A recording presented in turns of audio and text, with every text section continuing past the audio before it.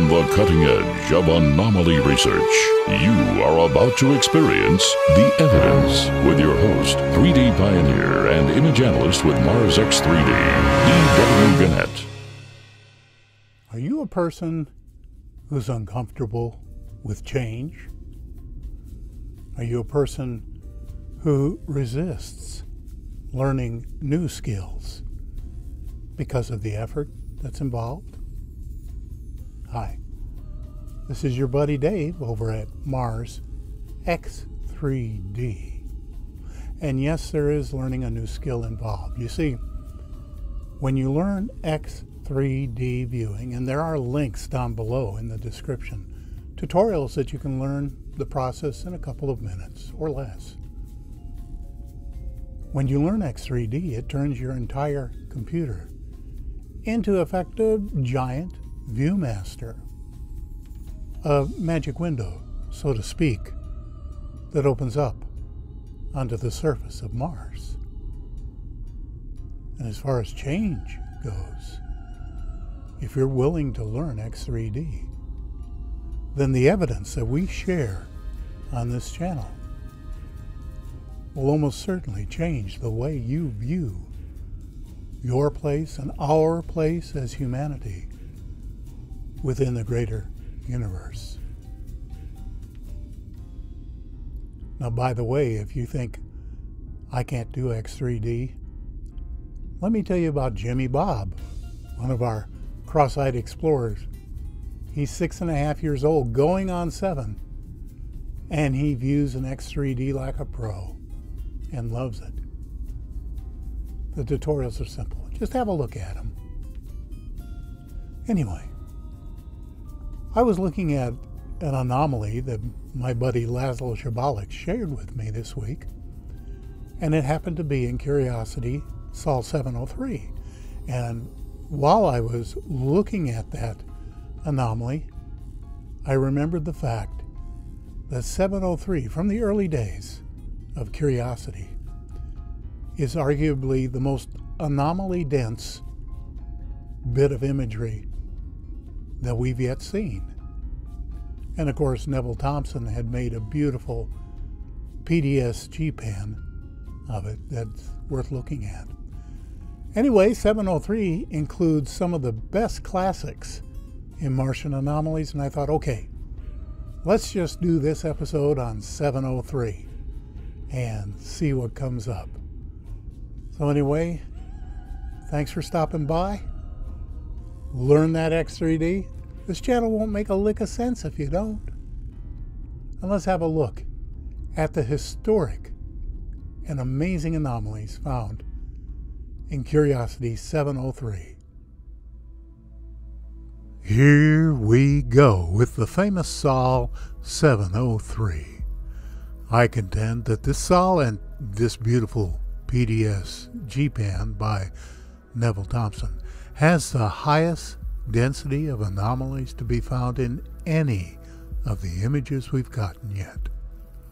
Just to prove my point, we'll take this context view and point out just 5 of the dozen or more strange items to be found in just this one small section. Some of these will be zoomed to the breakup point, but you already know that your mind automatically clears things up whenever you view something in 3D. So let's start with something I call inscribed. That'd be the one inside the yellow target. Is this a rock? I kind of doubt it. Whatever that inscribed square is on the left side sure doesn't look natural to me. Then you've got those 3 hemispheres in a row on the top right. The overall shape is roughly cubical, and the white material it's made of doesn't match the surrounding geology. Well, actually there are a few pieces that have the same color. I count about 4. But who's to say they're not pieces of the same thing? As we begin our dive down into the blurry details, this one caught my eye, not only because it has the distinctively smooth look of worked or polished stone, but it has those perfect right angle cutouts. Just let your eye wander around a bit in this one, and you'll see a half dozen more anomalies that need a closer look. But let's move on. This is the one inside the white circle in the context view, and you can begin to see how strange this is as we move in tight. What caught my attention are the two big almond-shaped eyes that appear to have pupils, or at least knobs, in each one.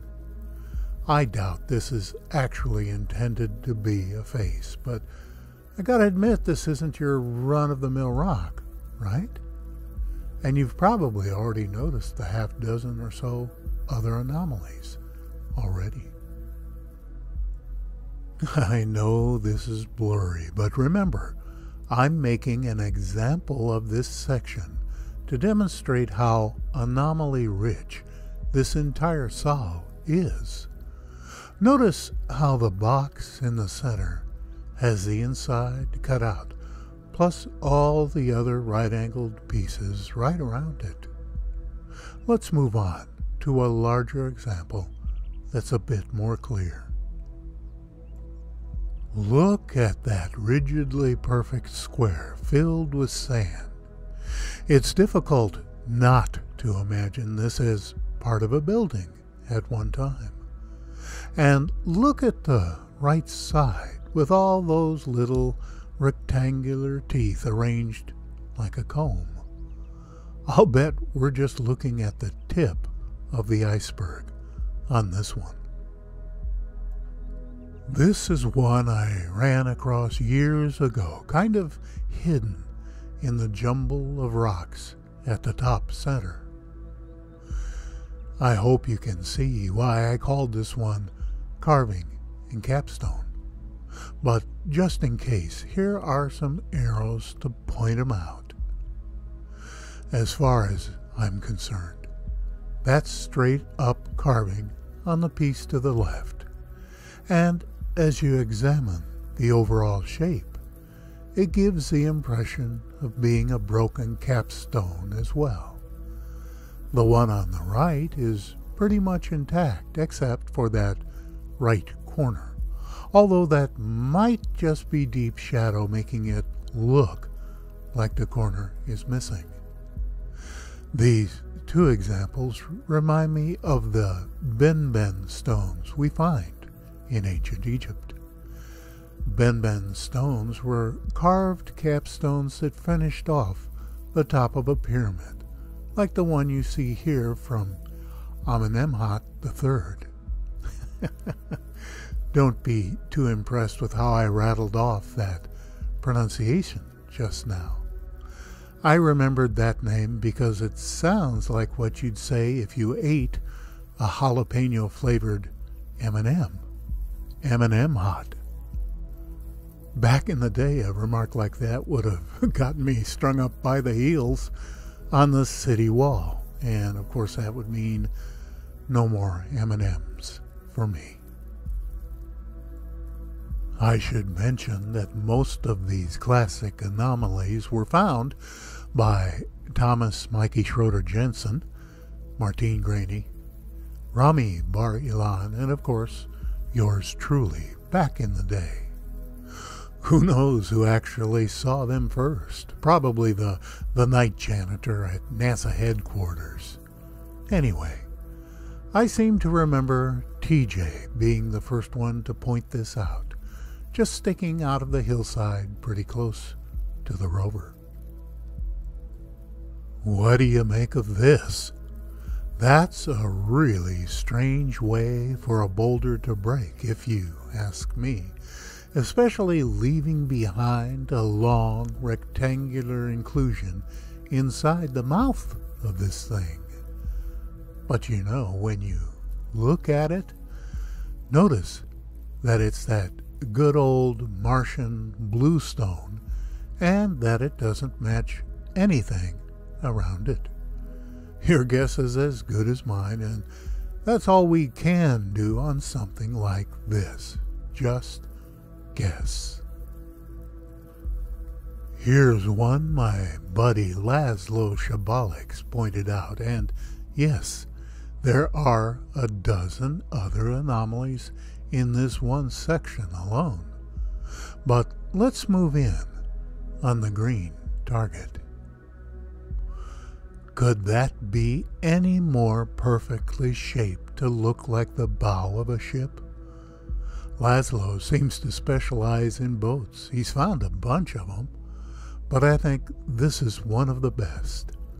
On a water planet like the one Mars used to be before the Big Boom, you'd expect to find nautical artifacts scattered about, and indeed we do.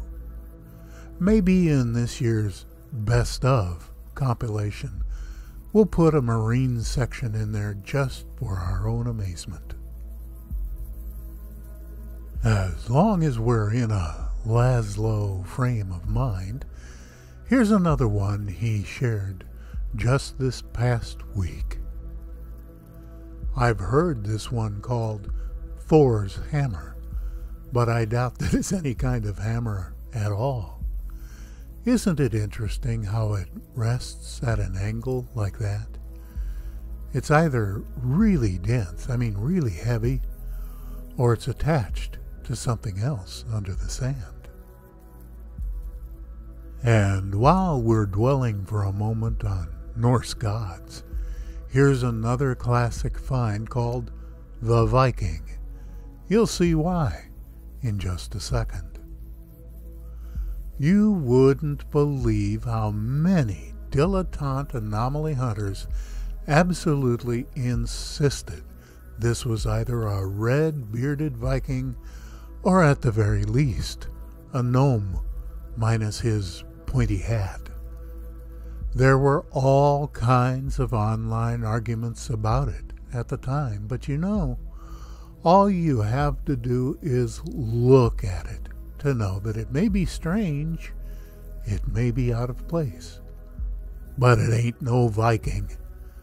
Frankly, it looks more like an overhead view of a cicada than a Viking to me, but then I'm from Iowa. Here's another classic find from 703 that created a storm of online discussion.